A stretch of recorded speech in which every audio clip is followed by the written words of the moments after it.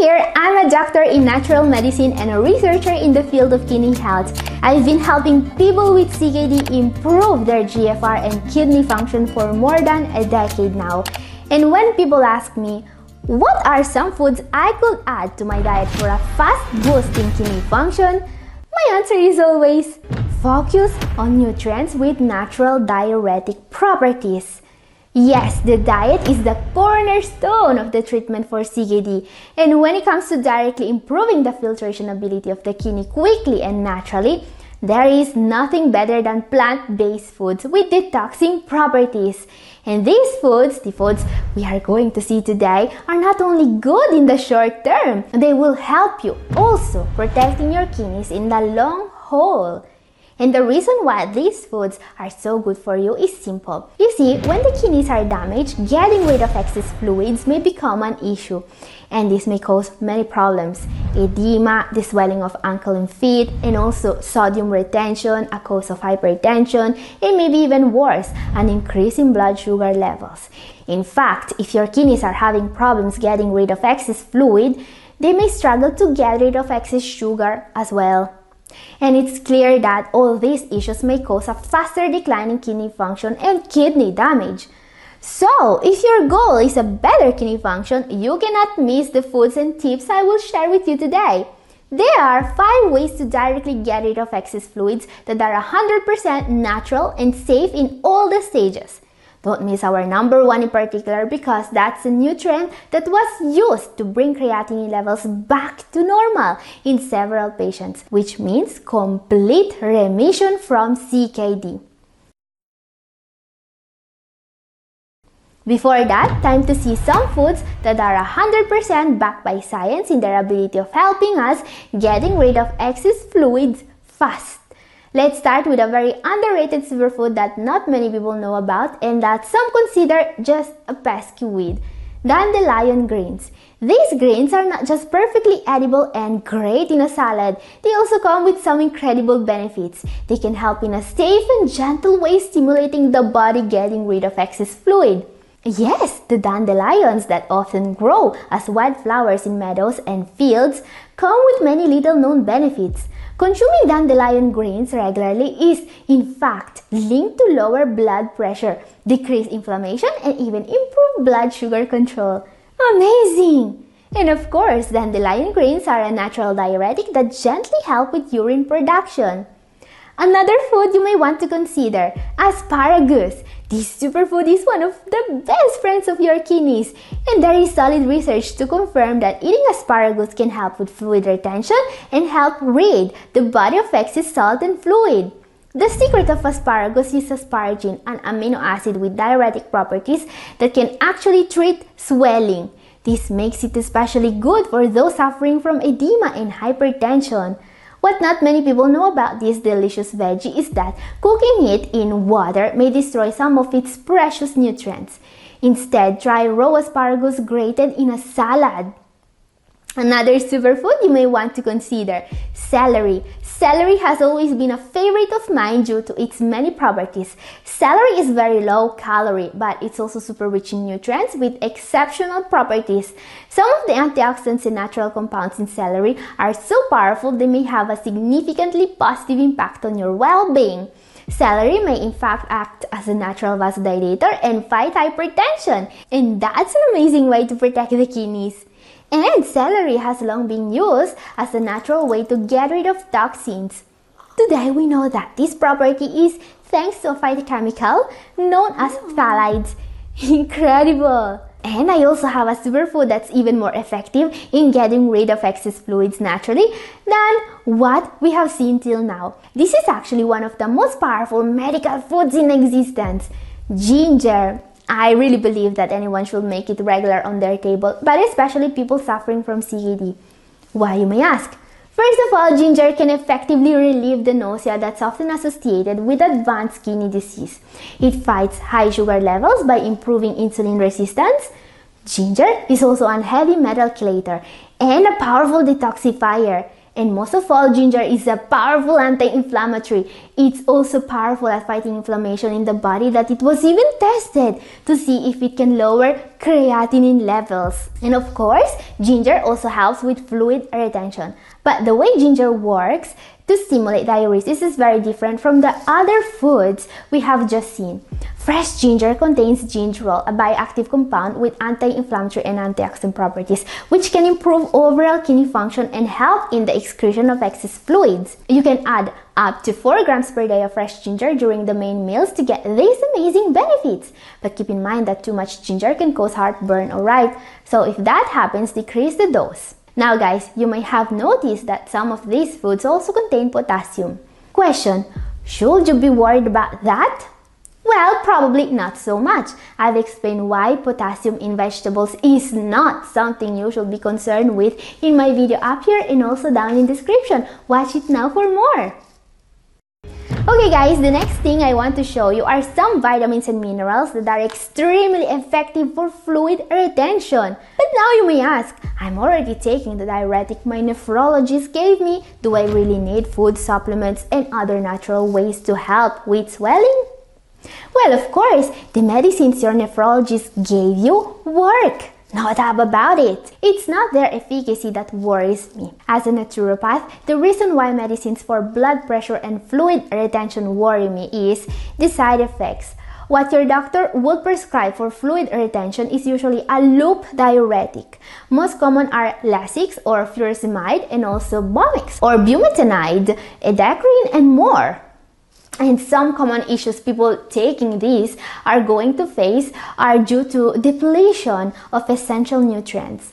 Most diuretics your nephrologist may give you will deplete your body of essential nutrients and minerals such as zinc, vitamin C, and B1, which is very bad. Remember that even a single nutrient deficiency may be a serious problem. Not to mention that if you take both a diuretic and an ACE inhibitor or ARB, a very common combination, by the way, you may face another risk.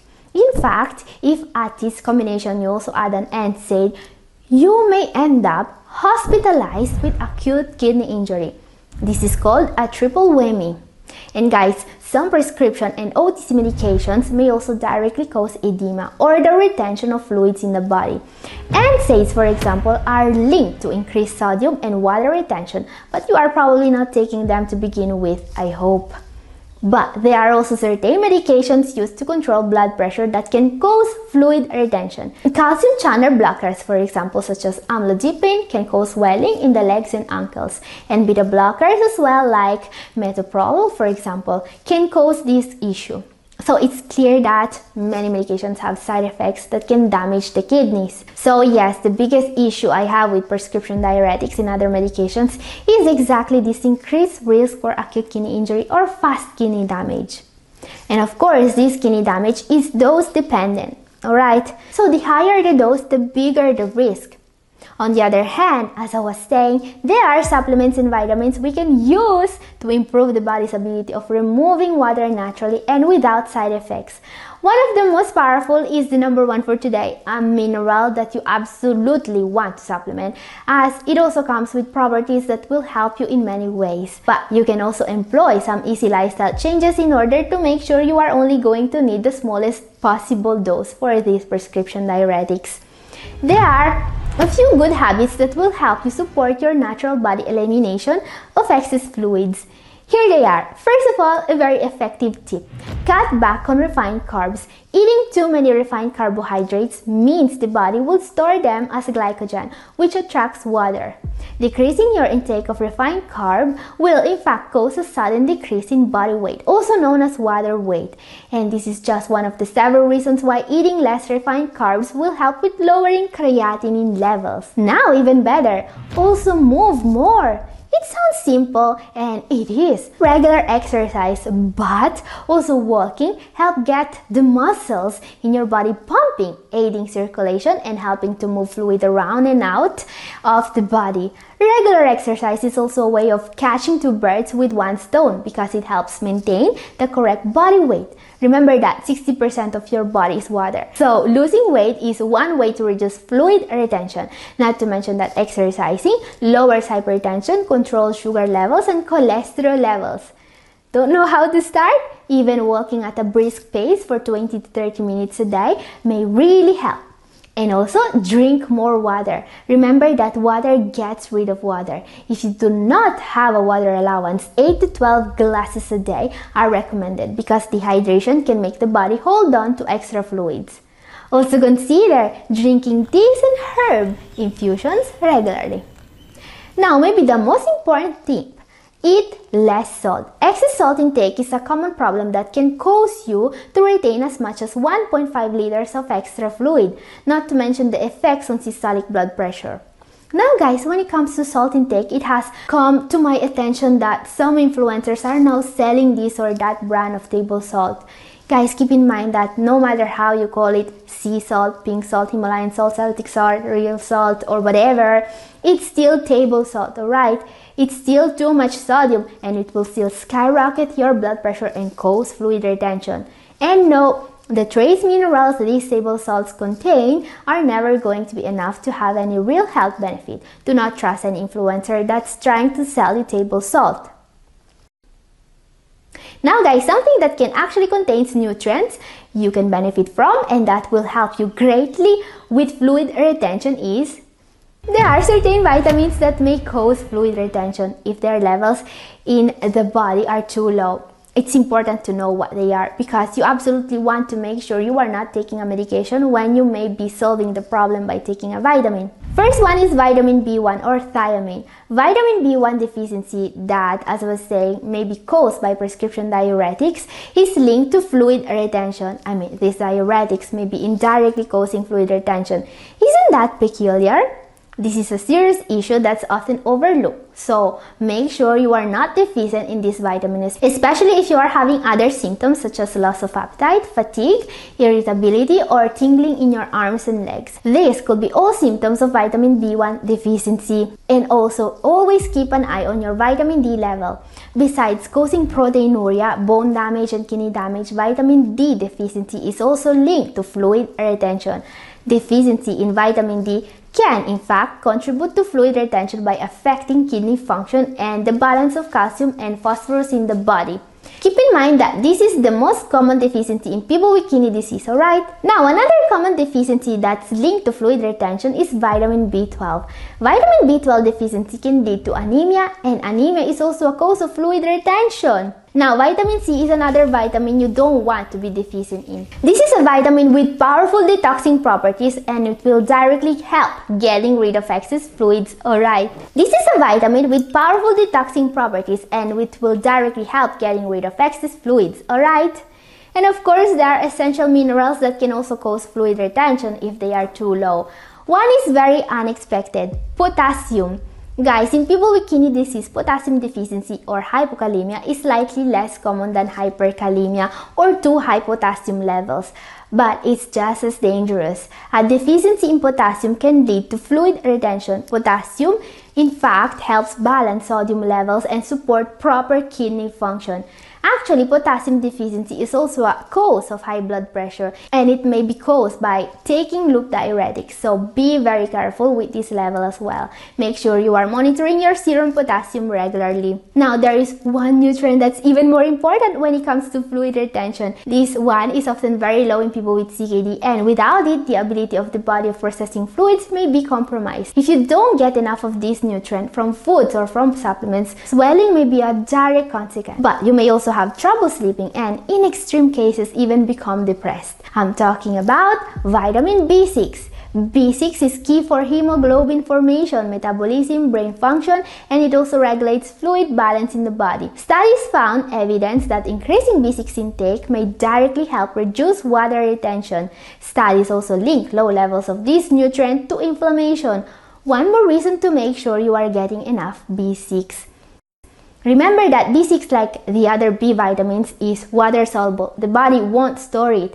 This is why supplementing all the vitamins of the B group is recommended for people suffering from CKD. B6 paired with B9 and B12 is key for those with anemia, by the way. It works together with vitamin B12 and folic acid to create hemoglobin. And guys, there is only one micronutrient that's even more important than B6 when it comes to managing swelling: fluid retention, and hypertension. This is a mineral that's key to preserve GFR and lower your creatinine levels. And in a study, this nutrient was even used to send CKD into remission. Unfortunately, in people with CKD, very often this mineral is too low, and that may cause hypertension, thyroid problems, phosphorus imbalance, inflammation, swelling, and even a faster progression to kidney failure. To avoid this and to fight fluid retention, consider supplementing magnesium. This mineral is involved in more than 300 enzymatic reactions that keep your body and renal system functioning properly. Recently, magnesium made the headlines because low levels of this mineral were linked to a faster decline in kidney function and earlier death. Research also linked increasing your magnesium intake to reduce water retention, especially if you supplement magnesium and vitamin B6 together.